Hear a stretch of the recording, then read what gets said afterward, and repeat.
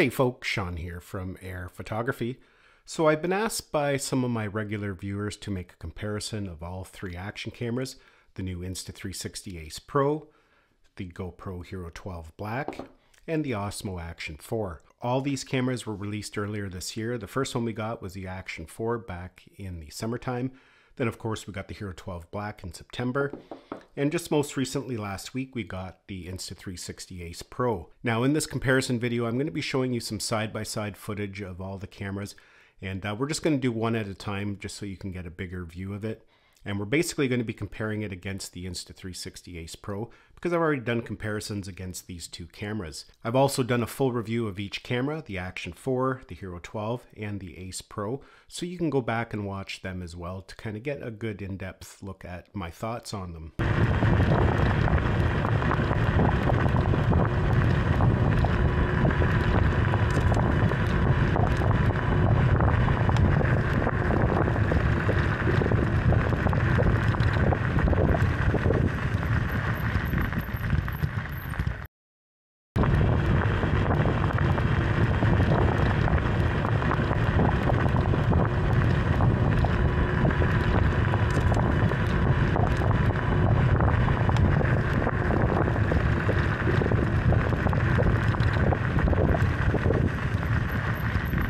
But on top of the footage, the side-by-side footage comparisons we're going to be talking about features and comparing features of each camera, because the features and what they offer can be a deciding factor on which camera you choose as well. And I just want to mention that no matter what camera you choose, you're going to be happy with your purchase. All the cameras are pretty solid, and I'm not going to force my opinion down your throat. You know, we all have different needs and what we like in an action camera. However, at the end of this video, I will offer my opinion on which one I think is most exciting. So let's start with some of the physical aspects of the cameras and size and weight. When it comes to size, the Action 4 is the smallest of all the cameras. Now, they're all nice and compact, so I don't know if I would base a decision solely on that. But let's do a reading of the weight of each one, just for those who are curious. You can see the Ace Pro is 179 grams. The Hero 12 is 152 grams, and the Action 4 is 146 grams. Now moving on to the physical capabilities of the cameras, let's talk about mounting. Both the Action 4 and the Ace Pro offer magnetic mounting, and for the most part both actually work quite well. I'm actually quite pleased with both the way they work. Unfortunately for the GoPro, it still just features a traditional finger mount, which works just fine. And magnetic mounting is not going to be important for everybody. It's not going to be a deciding factor. For me, it's very important just because I am moving my cameras around quite a bit when I'm out filming. So when it comes to mounting versatility, I would have to say that the Action 4 and the Ace Pro have the advantage.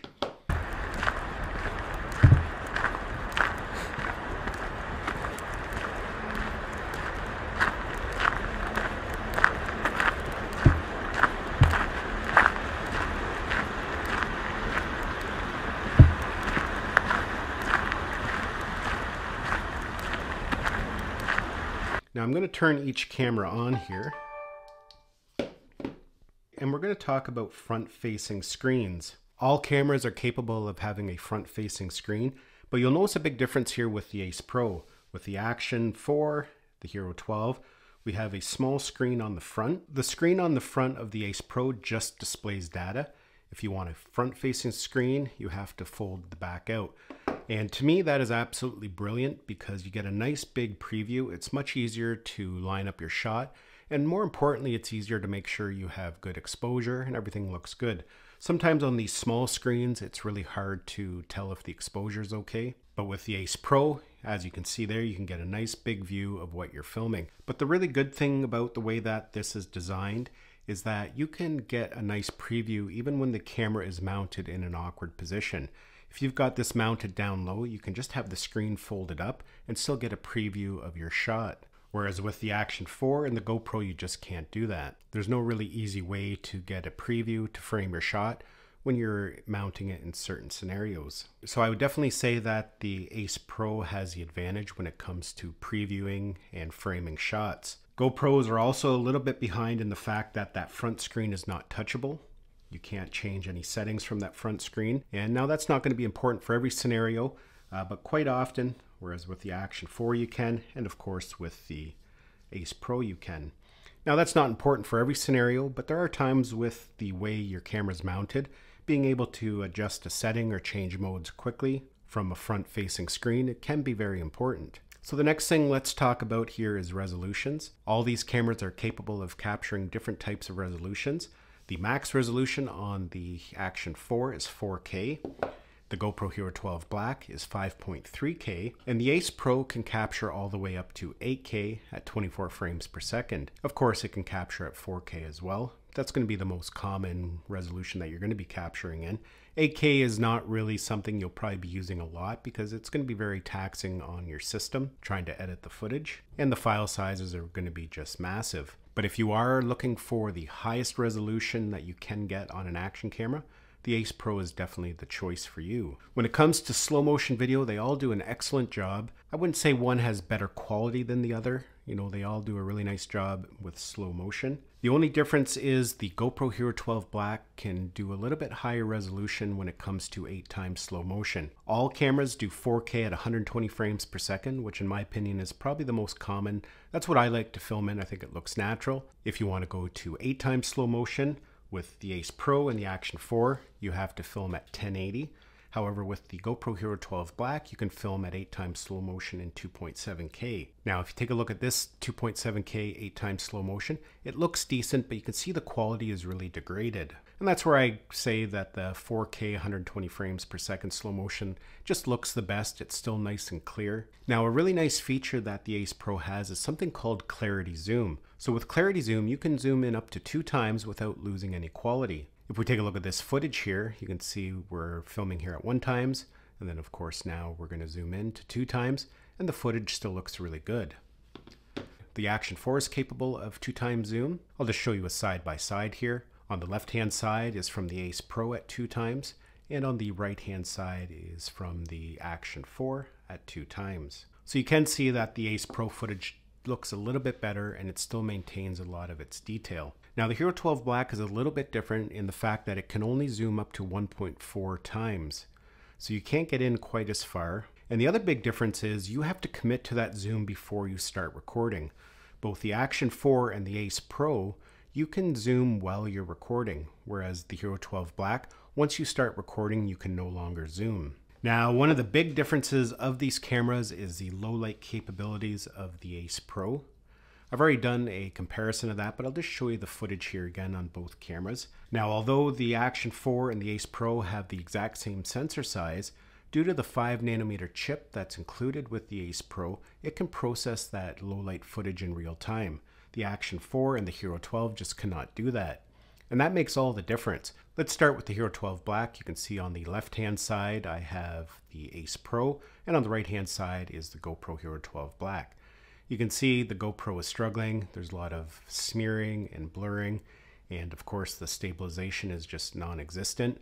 GoPros have never really done well in low light. In order for stabilization to work properly, you need a lot of light and a very fast shutter speed.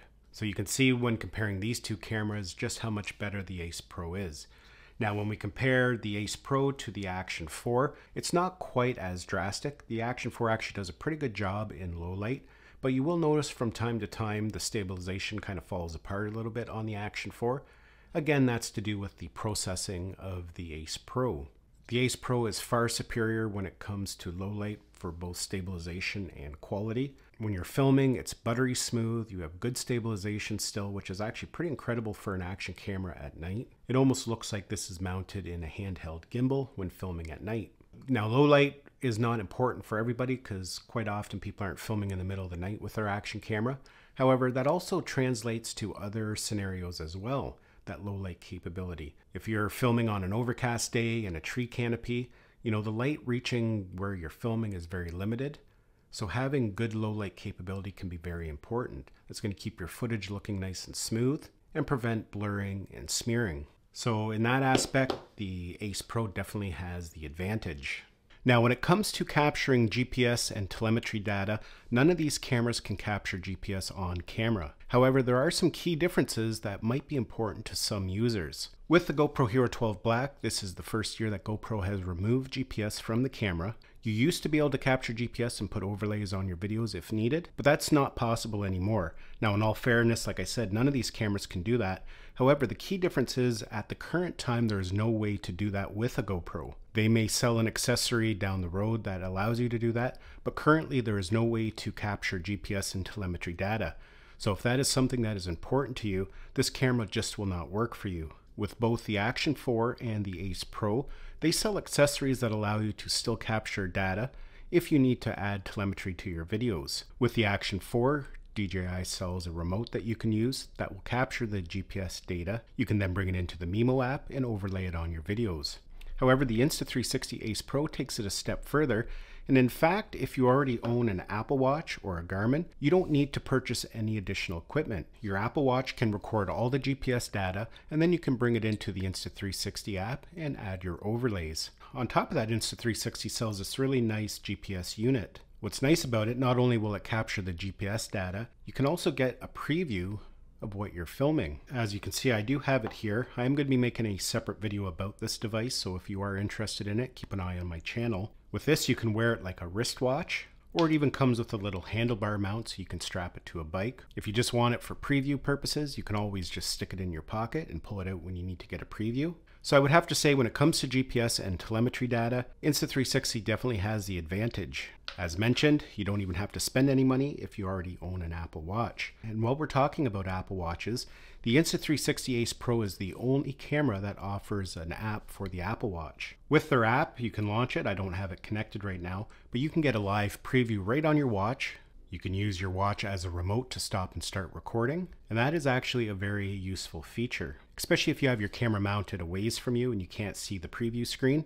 You can always just look at your watch and know that your shot is lined up correctly. So that is definitely a huge advantage for some people. Now, when it comes to stabilization, I would have to say that all cameras are equal. They all do a really good job at stabilizing footage. All cameras have different levels of stabilization, so you can go in and adjust it to whatever the scenario calls for. I've done a lot of looking at footage, I've done a lot of comparisons, and I can't really say that one is better than the other. I'll show you some side-by-sides of both the GoPro and the Action 4, and you can decide for yourself what you think looks better.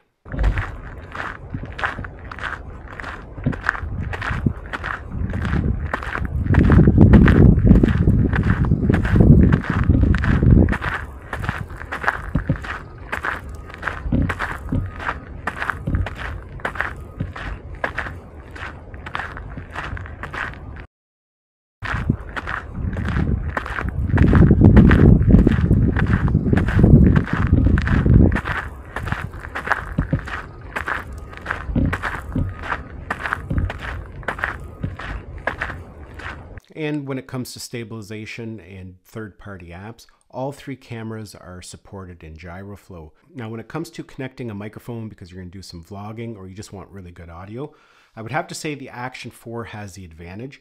And the reason I say that is because with it, you can connect a microphone directly. You can plug any USB-C microphone directly into the USB-C port. You don't need any adapters. You can plug in a USB-C lavalier or a USB-C wireless microphone, and it's just going to work. With both the Ace Pro and the Hero 12 Black, you do need to purchase adapters. With the Hero 12 Black, you can get their media mod or the microphone adapter, and then use whatever microphone you wish to use. With the Ace Pro, you do have to purchase their microphone adapter, and then again, you can go ahead and choose any microphone that you want. Now, with that said, they all work well, they all do the job properly. But the Action 4 is just a little more convenient because you don't need an adapter and you don't have to spend the money to purchase one. Now, when it comes to shooting vertical video, all cameras are capable of it, but I would have to say that GoPro has the advantage, and that's for a couple different reasons. With the Action 4, in order to shoot vertical video, you actually have to mount the camera vertically and you have to use that frame that came with it. Now, it's quick and simple and it works very well. But there is that step you do have to take the camera off the current mount and rotate it manually. And when you're filming in vertical, that's what you have. There's no switching back and forth. Of course, you can crop the video, but then you're going to be losing a lot of resolution. However, with the Hero 12 Black and the Ace Pro, they give you some really interesting tools for shooting vertically if you're going to be uploading to social media. And not only for shooting vertical, but you can film once and then crop easily in post. Now, the reason I say the GoPro has the advantage is because we can shoot in a 16:9, and that's your traditional aspect, your horizontal. or we can switch it over to vertical. So you can see there in the preview, we're now filming in vertical. So you don't have to rotate the camera, you don't have to do anything. You can just simply go into your settings and change the aspect. On top of that, we can shoot at an 8:7. And that's nice because then you can go in later and post and either crop it to a vertical or a horizontal with losing very minimal resolution because it's almost a complete square. Now with the Ace Pro here, it's a little bit different. They actually have a mode, it's called free frame mode. And when you're in it, again, it's in a 4:3, so it's not quite square, but it's close. And we can actually enable a preview, and it's going to show us how it's going to be framed for both vertical and horizontal. So we can film once in this mode, then in post, we can either crop it to a vertical or a horizontal video. And that is really important because if you're going to be uploading to multiple platforms, either YouTube or YouTube Shorts, you just have to film once and then you can export your video in whatever format or aspect you want. Now, the Action 4 has some unique features that aren't available on the Hero 12 Black or the Action 4. So I'm just going to start recording here and show you some of these because they're actually quite interesting. First off, down in the bottom left-hand side, you can see we have a button. If we press that while we're recording, it's going to capture a snapshot as well. So you can take a photo while you're recording. Now you can do that on a GoPro, but it requires you to do that later on in post. You have to bring the video into the app, and then of course you can extract a photo. But with the Ace Pro, you can do it while you're recording in real time. The other really interesting thing, and this is a huge feature for some people, is we can pause recording. So you can see we're recording, we're at 31, 32 seconds there. I can hit that pause button, and the recording has now paused. Once we're paused, that shutter button becomes a pause and unpause button. So I can press that and it's going to continue recording. When you're done, you just press that button there at the side and that's now going to save the video. And it's also processing the photo that we took in there as well. Being able to pause recording is a really unique feature that's just not available on these other action cameras. But it's even more interesting because we can go into our gallery here and pick any video. So let's do this one here. You can see we're in the preview. And it could be a video that you shot 3 or 4 days ago or a week ago. But we can press that button down there in the corner. Now when I hit record, we are now adding to a video that we shot previously. So if you have a video from a week ago that you just want to add to the end of it, you can do so very easily. Now when it comes to battery performance, all the cameras perform fairly decently. There's been a lot of technology and changes to batteries over the last couple years. However, when it comes to charging, both the Ace Pro and the Osmo Action 4 support fast charging. With the Osmo Action 4, you can charge a battery from 0 to 80% in 18 minutes, or so it's rated. I've never actually timed it. And the Ace Pro can charge a battery from 0 to 80% in 22 minutes, or so it's rated. The GoPro Hero 12 Black is quite lacking in that department. According to their website, their stats, it takes 2 hours to go from 0 to 80%. So that can be important. If you're out in the field and your batteries die, you could plug your action camera, your Ace Pro or your Osmo Action 4 into a power bank, and in 20 minutes, it's going to give you over an hour's worth of recording. Now, when it comes to auto editing, all cameras are capable of auto editing within the app. All cameras can add highlights while you're recording, and that makes finding your footage, good moments later on while editing a little easier. However, the Insta360 Ace Pro does take it a step further.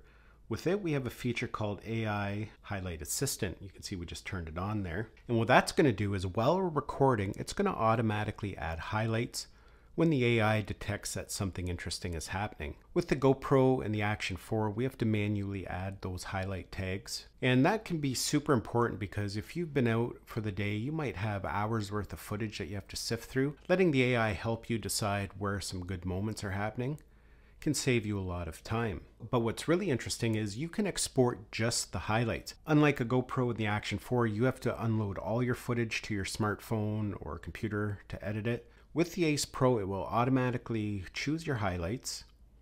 You can then go in and preview the highlights right from within the media player within the camera. And then you have the option to save the highlights as separate clips or just merge them together as one. The nice thing about that is you can just bring those highlight clips over to your smartphone, so you're not going to be wasting space and time transferring large files. So if you're a person who likes to edit quickly on the go, it's a great feature. Again, that feature is just not available on the Action 4 or the GoPro Hero 12 Black. All three cameras are capable of capturing HDR. With the GoPro Hero 12 Black, you have to manually turn on that HDR before you record, so you do have to commit to it. With both the Action 4 and the Ace Pro, if you're filming at 4K 30, it's automatically going to turn HDR on.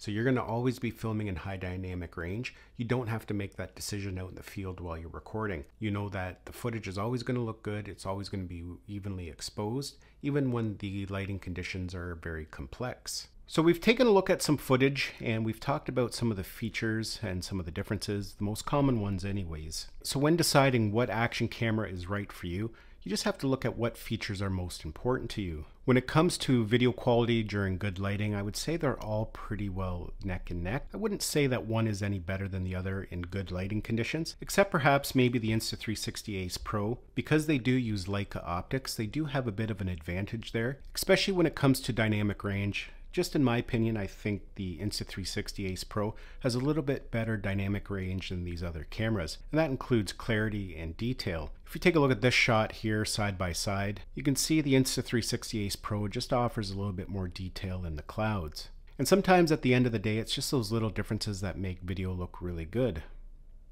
Now, at the beginning of this video, I told you I would give you my opinion on which camera I was most excited about, and I would have to say it's the Insta360 Ace Pro, and that's actually for a couple different reasons. And again, this is just on how I use my cameras and how I film. If you're a regular to my channel, you know I was doing some vlogging this summer, some outdoor adventures, and it was something I really enjoyed and I want to pursue further. Next summer, I'm going to be opening a dedicated outdoor channel. I'm going to be doing some vlogging and sharing some of my outdoor adventures, camping, hiking, canoeing, and kayaking. And I think the Insta360 Ace Pro is going to be a great camera for me for a couple reasons. First of all, this fold-out screen is going to be super useful for framing shots. It's one thing when you're vlogging and you have the camera right in front of you. These front-facing screens work well, but as soon as you have the camera mounted a little bit away, if you got it on a tripod, which I'll be doing quite a bit in my outdoor adventure channel, just taking a quick glance at the camera, I'll be able to make sure everything is lined up correctly. As mentioned, it's a little bit easier to check for things like exposure. But on top of that, being able to get a live preview on my Apple Watch or even their GPS unit is going to be very beneficial when I have the camera and I'm getting far away shots. Of course, I will be filming a lot at night, around a campfire, doing some night hikes, maybe some night riding, and having that superior low light capability is going to be very important. On top of that, some of the exclusive features it has, like being able to pause recording. You can cancel recording. I think it's something I haven't even talked about. So that will save a lot of space on the memory card. If you need to restart something, you don't have to go in and manually delete it. But another really big feature of this camera that I've already talked about, which I think is going to be very beneficial for me this summer, especially when capturing B-roll, is that AI highlight assistant. If I'm using my other action cameras, I'm going to have to go through hours worth of footage to find just little moments, perhaps little B-roll clips, which can be very time consuming. With the Ace Pro, like I said, it's going to go through, add highlight clips that I can then just bring over into my phone or whatever I'm editing on, my iPad. It's going to save a lot of space and a lot of time. On top of that, the Insta360 app supports background downloading. And again, for me, that can be huge. If you've spent a day filming, you can start the download process and continue editing or doing whatever you're doing on your smartphone or iPad. With the Hero 12 Black or the Action 4, when you're transferring content over, you have to keep the app running, which can take a long time. If you've ever transferred large files, you know that sometimes you can spend a good half hour, 45 minutes transferring content. So that background downloading is also a great feature. But as mentioned, they are all solid cameras, and no matter which one you go with, you're going to be happy with your purchase. For me, I think the Insta360 Ace Pro just brings a lot of new innovative features that we haven't seen on an action camera. Especially this year, the releases were a little bit stale. And I did talk about that in my Hero 12 Black review. I was a little disappointed with some of the innovation that they brought this year. It was more just a firmware upgrade. They didn't really bring anything new to the table. Nothing that really excited me anyways, or really helped enhance my workflow. Well folks, those are my thoughts on these three cameras and a little bit of a side-by-side comparison and feature comparison. If you have any questions about any of these cameras, feel free to ask down in the comments. Either myself or somebody else from the community would be more than happy to answer them. Thanks a lot for watching, and we'll see you in the next one.